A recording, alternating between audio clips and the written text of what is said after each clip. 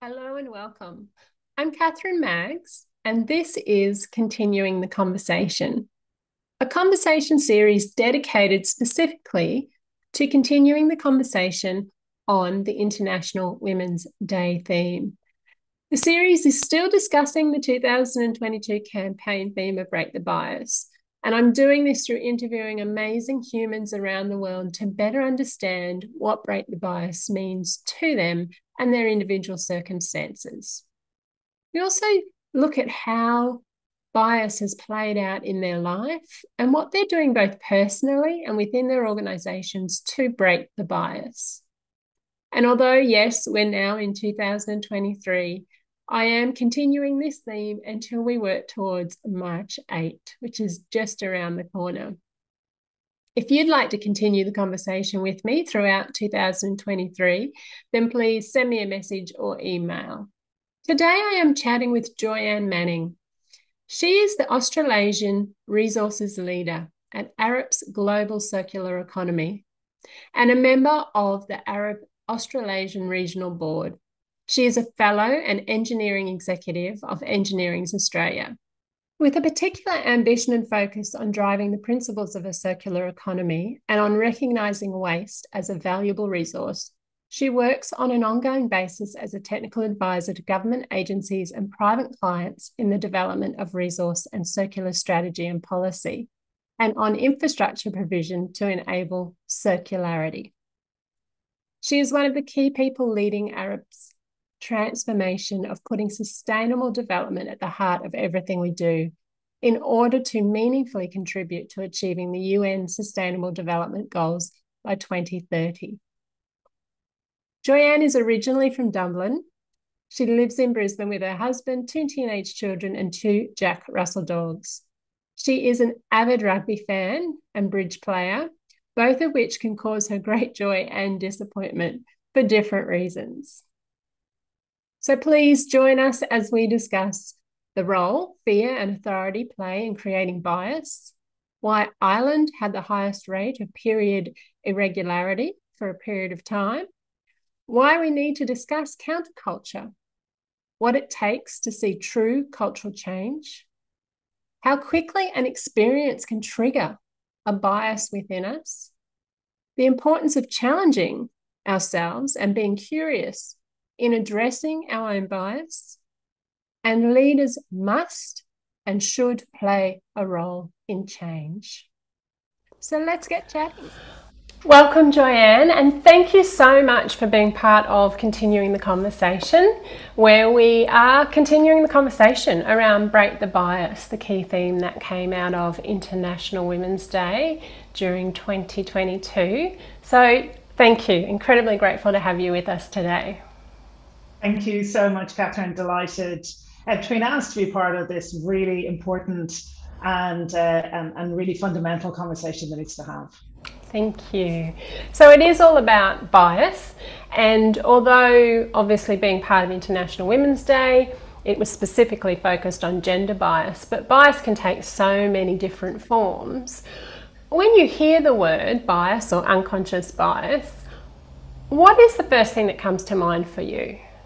I think the 2 words come to me. One is discrimination and the other one is prejudice. So firstly, we discriminate on our biases. We all decide, we all basically pick things over the other. We'll pick people to work with or not work with, or people to socialize with or whatever. But it's also our prejudices. It sort of reinforces our prejudices as well. So we're more inclined to, I only really like to have friends who are, who have 2 children because I have 2 children. That's my bias. Or I don't understand people from a certain culture, so I'll have a prejudice to talk to other people when I'm on the side of the playground. And I think so much of it is inherent to our own culture, our own upbringing, the environment that we grew up in, but also the environment that we are now. Yeah, definitely. But quite ironically, because of our bias, we recreate the environment we're in now based on, more often than not, the environment that we grew up in. So as you say, that reinforces our bias, and very hard to break out of that unless we make some very conscious choices. Yeah, no, absolutely. And I mean, I think it's interesting. I'm Irish, so you'll probably hear from my accent. And, I grew up in a country that, when I was growing up, we were 97, 98% white, Caucasian. We were over 90%, 95% Catholic. There used to be sort of nearly a joke like, how would you recognize someone who was not Catholic? And it's like, oh, they just look like one. Well, how does anyone look like their religion? It doesn't, it's not, it's a completely ludicrous statement to make. But, we didn't know any difference. I grew up in a society where women, my mother had to resign her job on marriage. So when I was growing up, everyone's mum just was at home, and the dads we had no divorce in Ireland. We just about had legal separation. So I didn't know anybody whose parents had separated. The dads worked in England, and I only realized when I was an adult that meant you were separated.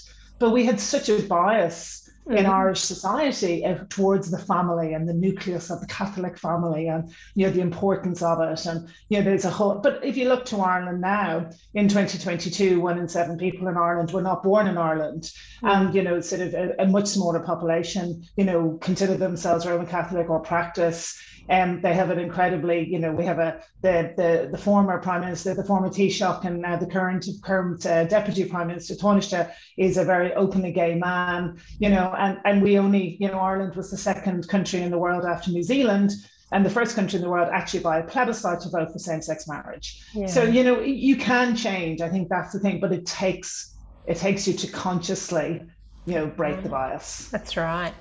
How did growing up in such I guess, I don't want to say controlled because it's not controlled, but a very structured probably environment would be the best way to describe it. I grew up in a religious family as well, so quite structured, but having grown up with all of that conditioning, which obviously impacted your own bias and prejudices, how did that influence your bias and prejudice in adult life? I mean, leaving Ireland was one of the ways of breaking it, I suppose. I married a Kiwi, so there you go, marrying an Irishman, which again was another thing.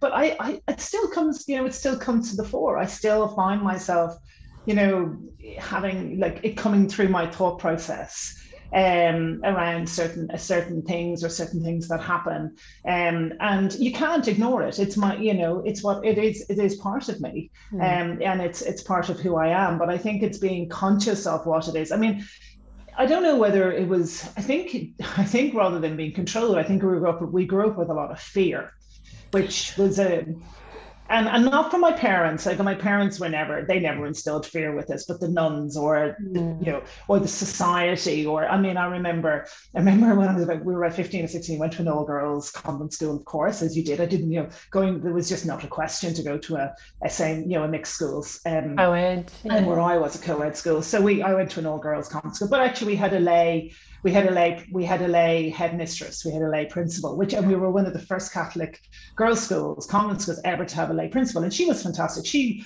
very much, girls, you can be whatever you want to be, like she didn't never put any sort of barriers in the way. But we did have someone come into us when we were 15, 16, and he was actually a priest there was a big scandal about him in Ireland subsequently.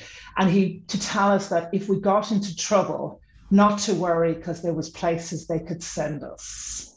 I.e., down like to a mother and baby home, essentially. Yeah. And this would save the shame on your family. And we were absolutely petrified. Like, you think about, like, people sort of said, as teenagers, what were you up to? And we said very little. We were so scared. Yeah.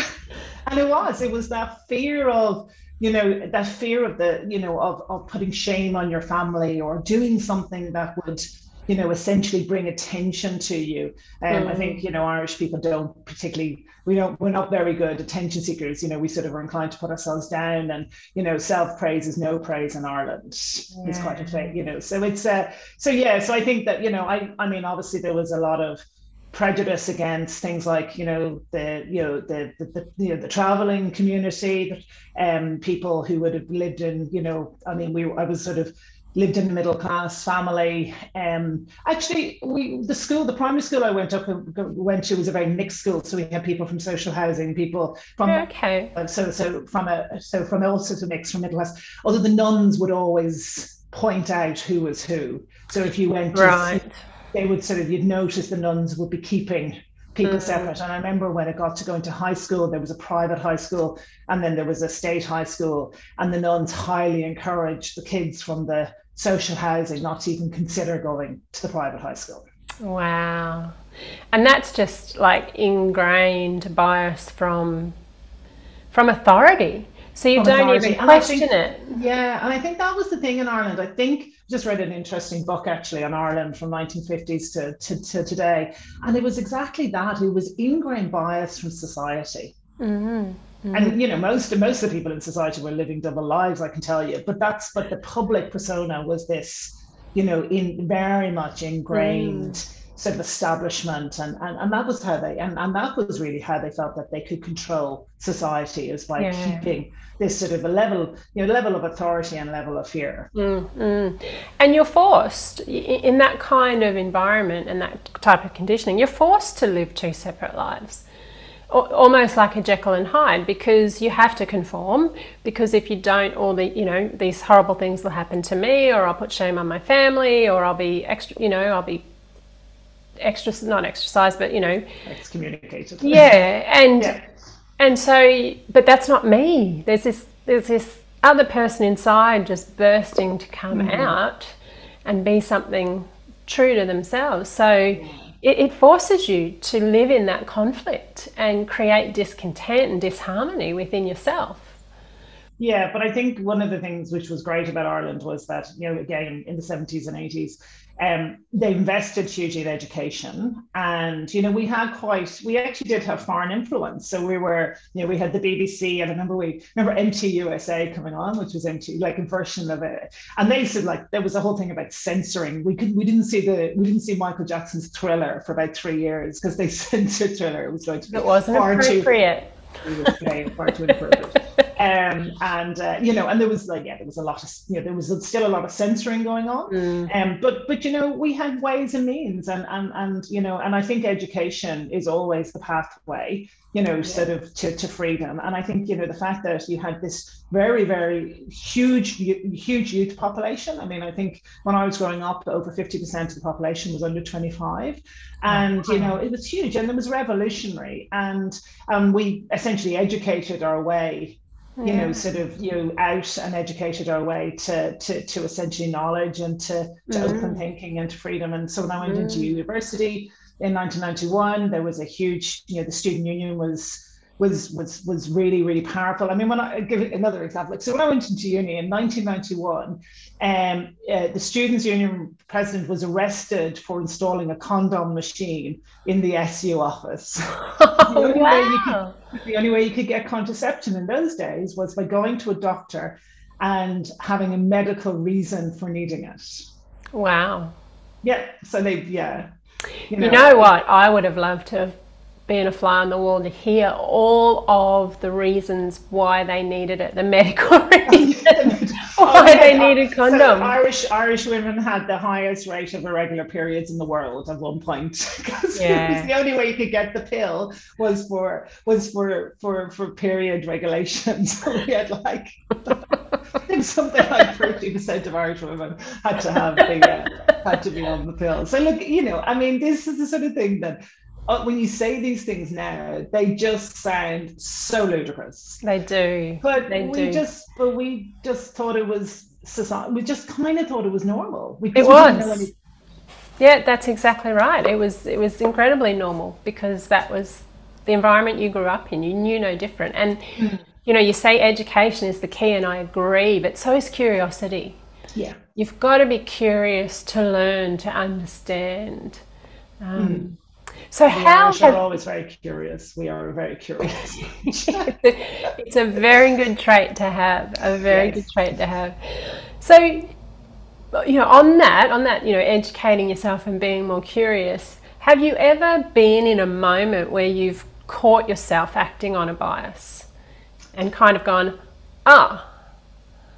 Yeah, oh no, absolutely. And I'll give you one actually, which was quite confronting when I moved to Australia, was and I'm very open about this one. So in Ireland, tradition growing up, people who had tattoos were people you were essentially scared of, right? Or they were English people you saw when you went on holidays that you kept a wide berth of as well, to be honest. So when I came to Australia, where tattooing was really very normalized and very prevalent, it was something I really had to readjust my own unconscious bias about. Because I remember we did an unconscious bias training course a good 3 years ago in Arup. And again, I kind of, kind of put my hand on. I said, look, I have to admit it.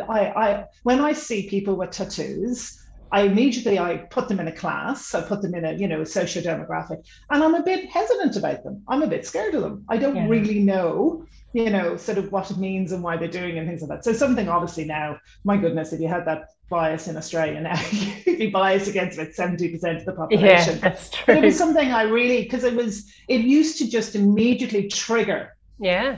a sense and a feeling, and it was it was a sense of unease because it was a kind of a part of society that that I would be hesitant. I'd give them a wide berth. I would walk. You'd particularly a Mm. man with tattoos. Mm.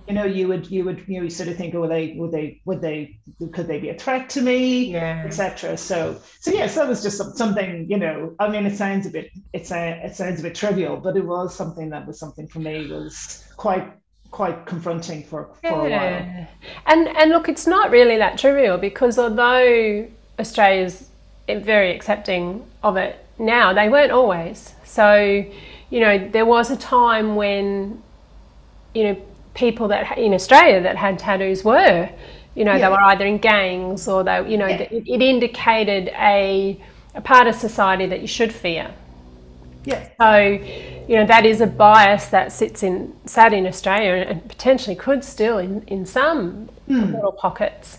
But Yeah. it is interesting how we carry those with us. And as you say, you just, without even consciously thinking, you see a person tattooed, and that fear, that thought, that judgment just comes straight to the surface Yeah, without a second thought. absolutely. So what sort of strategies how do you work through those biases and rewire that so that next time, or not necessarily next time, but you get to a point where you see someone tattooed and that isn't your automatic reaction? Well, I think I need to two things really. One is I need to challenge myself and I need to actually confront my own bias and go, Joyanne, what are you doing? What's the issue here? But back to your second comment earlier about curiosity, it's essentially it's being curious and understanding and finding out. And it's really that it was starting to have conversations, and particularly I like to have conversations with older people who are, because they're much more inclined. Like nowadays with the young crew, like Jesus, they're I just don't know how they afford it, to be honest. I'm more intrigued with the younger crew about how they afford it. That's generally my question with them. I was Because they're not cheap. no, they're not cheap. How do you afford this full sleeve when you're 23? But it's more interesting to ask older people, and particularly older women, why have they got a tattoo? Like what brought them to get this, at the age they were? And they'll often have a really interesting, sort of compelling story about it. And I think that's, and it's so for me, it's about, first of all, challenging myself and being willing to actually ask the question or have the conversation. And then, as I said, my curiosity kicks in then. And then and then I can and then when I have essentially the information and then I can make a decision on that basis. So Yeah. no, I'm much better now at the tattoos, I have to say. Brilliant. Have you ever seen bias play out in your own career? Oh, I mean, I'm a female engineer. So It yes. wasn't meant to be a leading question. A leading question. Yeah, no. Look, it's interesting. I've been talking about this quite recently and a couple of times, and I I think maybe I'm about to be 50. I'm 50 next year, the big 50, and it sort of, makes you sort of kind of makes you very reminiscent and sort of philosophical, I think, about, what's gone before. But I remember joining Arup actually I'm with Arup maybe 24 years. I'll be 24 years with them in next year in January. And a leading firm, a leading international engineering consultancy, absolutely purpose-driven firm. And I believe from in terms of what we have now in play, we're market leading, world leading in terms of equality and inclusion. But when I joined back in '99, I remember someone saying to me, they said, "Joyanne, look, it's like this." She said, if you want to make it to the top here, if you're a man, you need to have a missus, and if you're a woman, you can't be one. You can't be one. Yeah. Because all the women at the time who had made it to the senior roles were all unmarried. I'd never married. And that was a wow moment. That was oh my goodness, because I had, fully intended to have, to have a strong career, but I really wanted to, as well. God, all being good, I wanted to have, a family and a partner and things. And I remember thinking, my goodness, and really, the old saying of you can't be what you don't see. But we just, as a female cohort, we just couldn't see any women who had children and whatever. And then I remember later I was working on a project, and there was this it was a woman like she was probably about 15 years ahead of me, 10, 15 years ahead of me. And she was your typical, sort of queen bee, like there's only room for one of us in at this table, essentially. And we had a bit of a confrontation, and anyway, I kind of backed off, and she sort of said, well, she said, and I was actually pregnant with my second child, so I was kind of I really don't need this hassle. And she said to me, well, if you return to work after you have your baby, we can have a discussion. And I said, what do you mean if? I said, when? I said I was an engineer for 12, 13 years before I had my first child, and now I'm having my second. This isn't an if conversation, this is a when conversation. And she just said, oh, well, I could just never realize the whole children and career, so I just didn't have any. But that was really common. That was really, so they were like, I think, there was a whole cohort of women in engineering. They were like nuns to engineering. And look, not just engineering, the financial services industry, that queen bee phenomena was across many different industries where it was historically a male-dominated industry. It was. I have a question for you though. Yeah. When you first started 24 years ago and you were told that, you stayed. Did, because that's why? Because I'm a fighter.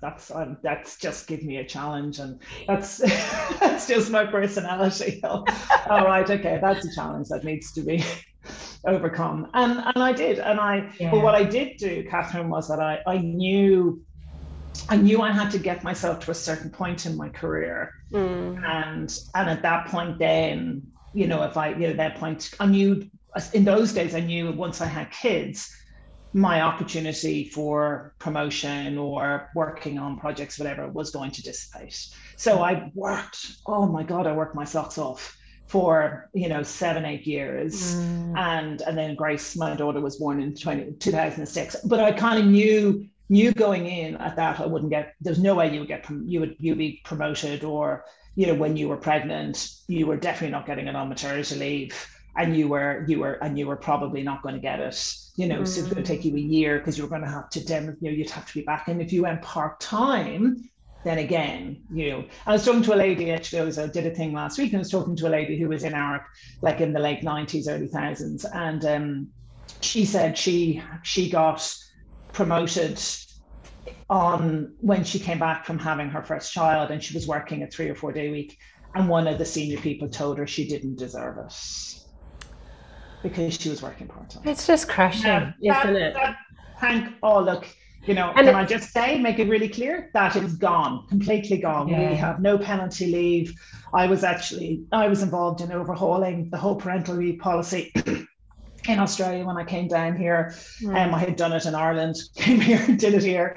And one of the big things I wanted to do, and when we were looking at overhauling the whole parental leave policy, was to really introduce this sort of really to embed this principle of no penalty leave. Because there was one thing about being paid the maternity leave or being paid, but the bigger issue is you were being penalised for it.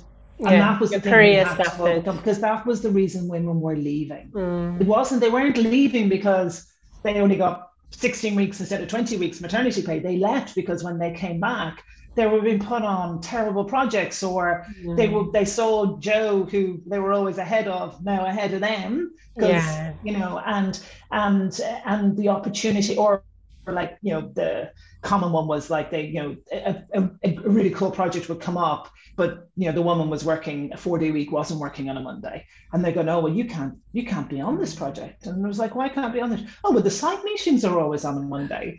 And it was like, I remember ringing. We could have moved them to a Tuesday, God forbid. I remember a woman coming to me, and she was the best candidate. Like, she was absolutely the most qualified person to do this project.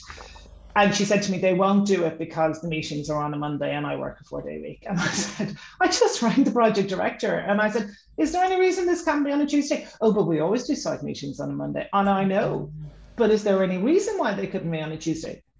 But that's always the way it's been, but we could change it. And I said, I'll ring the client if you want. And I rang the client, and the man was, and I rang the client and I said, okay, we want Jane to work on this project, which doesn't work Mondays. Oh, I really want Jane to work on this project. That's why. So you're willing to move the site meetings to Tuesday? Because, oh yeah, absolutely, not a problem. Not a problem at all. Willingness to even ask. Yeah. So back to the idea of no penalty leave became really, really important, because and like in Australia, when I came over, women, when they went on parental leave, used to be deactivated from the systems. So when it came to pay reviews or promotions or whatever, they weren't even on a list. Wowza. So they were completely, it was as if they weren't there. Well, if they weren't there, they didn't. Wow. So their leave didn't count for long service leave. They didn't get, any profit share on it. They didn't get any. The big issue was they didn't get any superannuation payments on it. Huge issue. And this is a great example of how bias just normalizes behavior. If there's enough people that believe the same thing, it just becomes, not only does it become normalized, it becomes ingrained in your policy. I want to ask you the question. You said, that was 24 years ago, but now everything's equal, that's all gone. What was the road to that? What had to happen to see those changes? Not just talk about them and say we're doing it, but actually see those changes culturally occur. What happened? So I think a couple of things happened. One is that a very strong cohort of females started progressing through the firm. And also, particularly in Europe, there was, in the early 2000s, there was a really conscious sort of jurisdictional shift. There was, at a society level, there was this realization that half of the talent pool, was not available. And, we were in a booming economy. Ireland was, in the early 2000s, was absolutely booming. We had, less than 3% unemployment and things. So if you didn't have, if you had 50% of the population not available, then, we were not going to achieve the economic outcomes we had. So, and then I think there was also this realization that we've, as I said earlier, that, Ireland was an incredibly educated population, but why were you educating all these people for 10 years down the way just to fall out? Didn't make any sense. Economically, again, doesn't make any sense at all. So I think at a state level, at a sort of a national level, there was a big shift. You had countries like Norway, Sweden, Denmark. We all hear the Scandinavian countries leading the way, but they really genuinely led the way. but at the same time, people needed to start seeing it.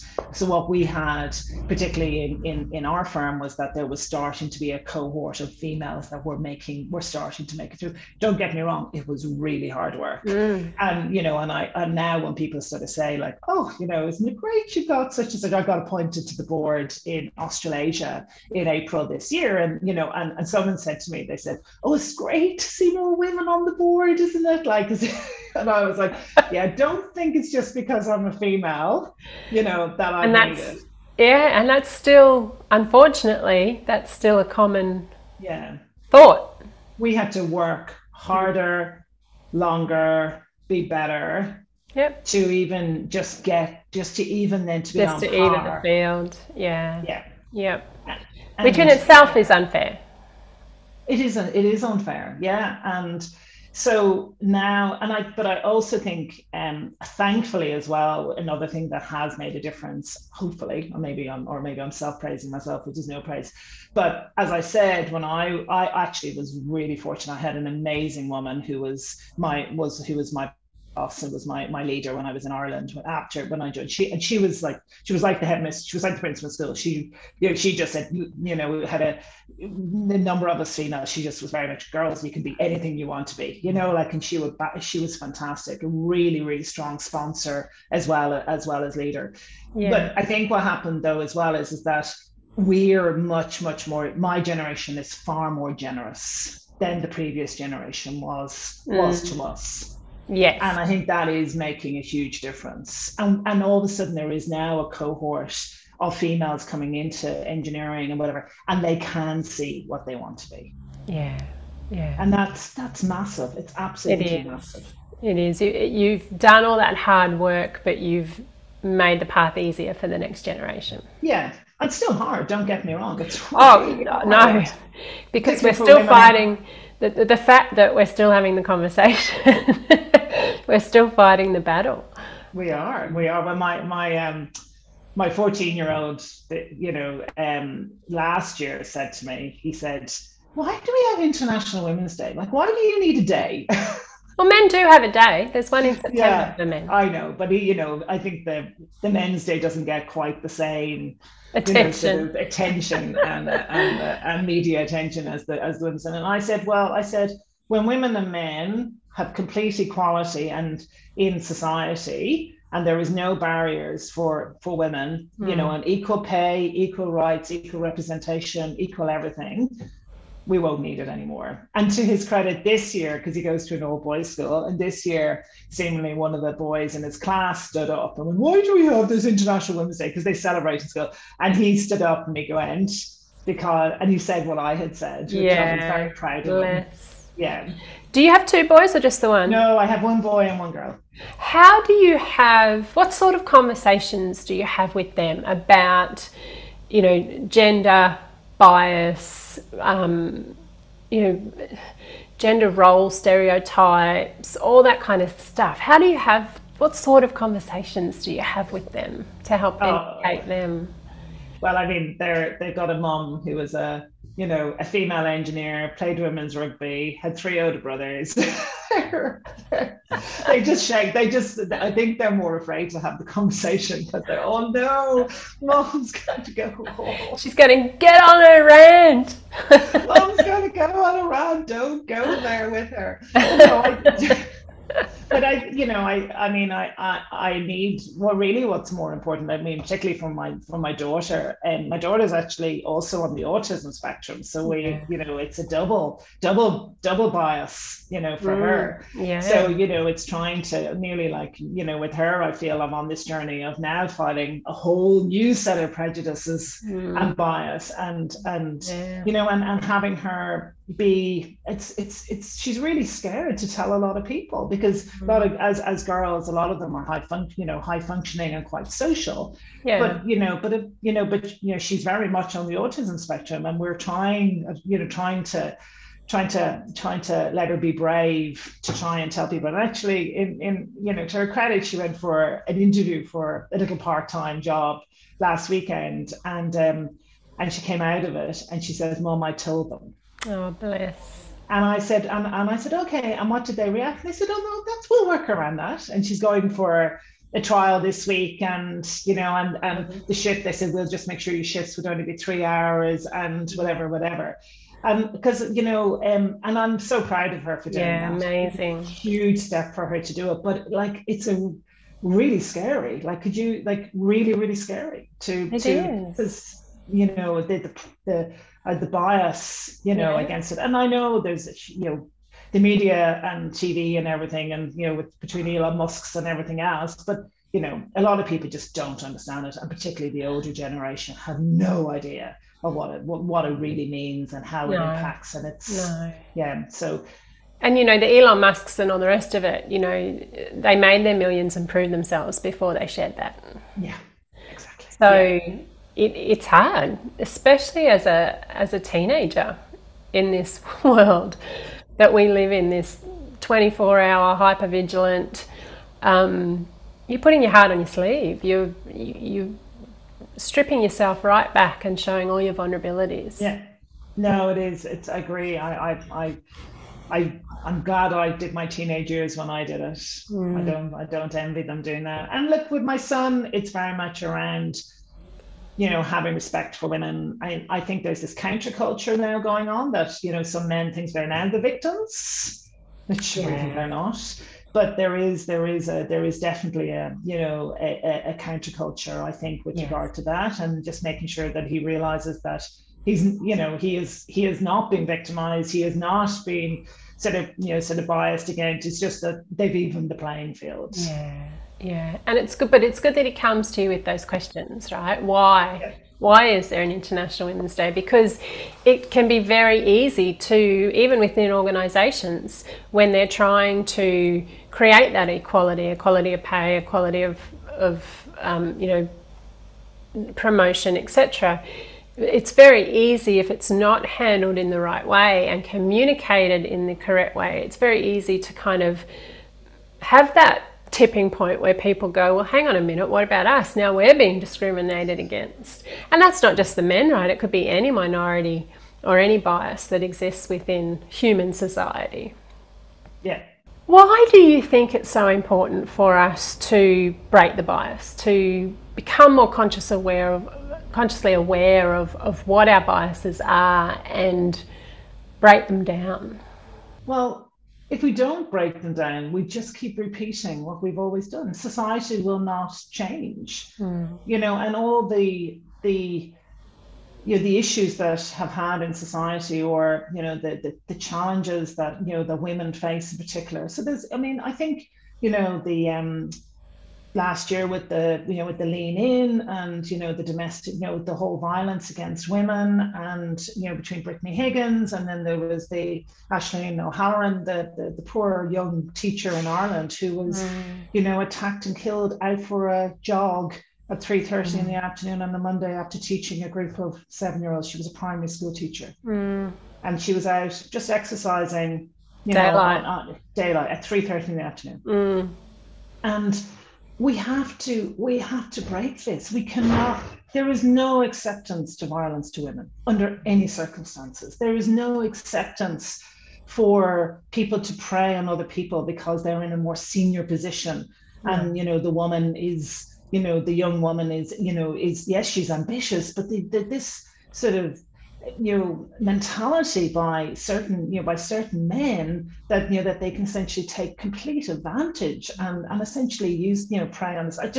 This sort of stuff has to stop, and we have to. And I think this is why we have to consciously raise this, and we have to consciously break it. And unfortunately, what ends up happening is that there's for the 99 good stories, there's the one not so good, or there's the one that whatever happens, and then media just everyone just targets in on the one, and then the point the 99 then get it gets impacted and everything else. And I think I'm glad to see that, particularly you see in a lot of sort of court cases now, where if the woman was under the influence or something, that case is still going through. Just because you're under the influence doesn't allow someone to take advantage of you. No. Just because you're in a senior role you're a senior person to a junior female does not allow you to take advantage of it. But no, if anything, you've got more responsibility. Have more responsibility to look after those people. Yeah, but I think that's part of it. I think leaders need to realize and embrace the fact that they are leaders, and that comes with the responsibility. Yeah. And we need, I mean, every firm, every organization in the world does surveys of their staff. And, and a common one is leaders don't deal with bad behavior, or my leader has the inability to do. Well, actually, leaders have to realize that, when you get this role to be a leader, it comes with a huge amount of responsibility and accountability. Yeah. Yeah. And that's a big one for me.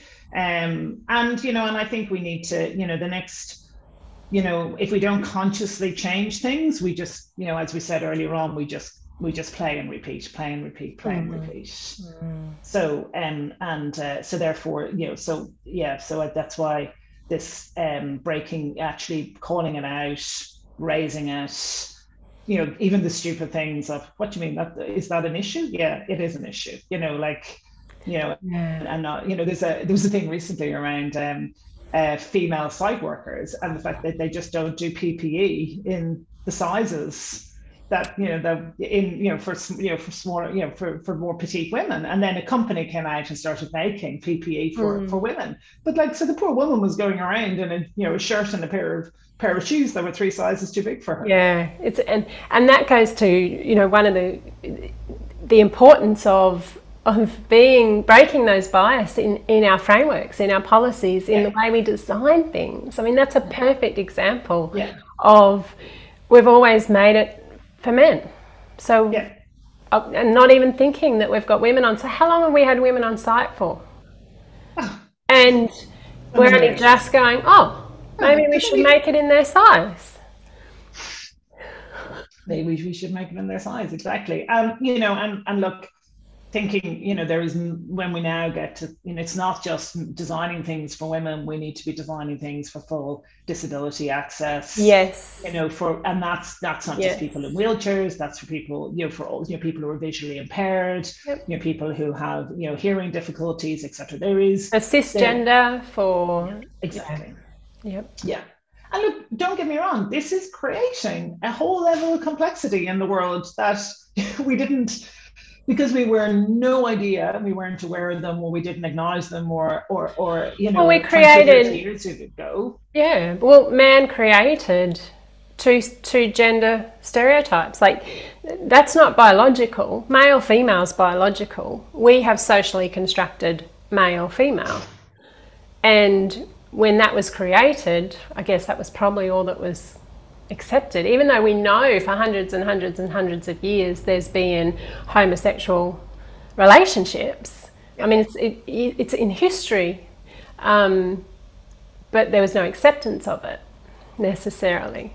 And transgender as well. Yeah, everything, exactly. It's always existed.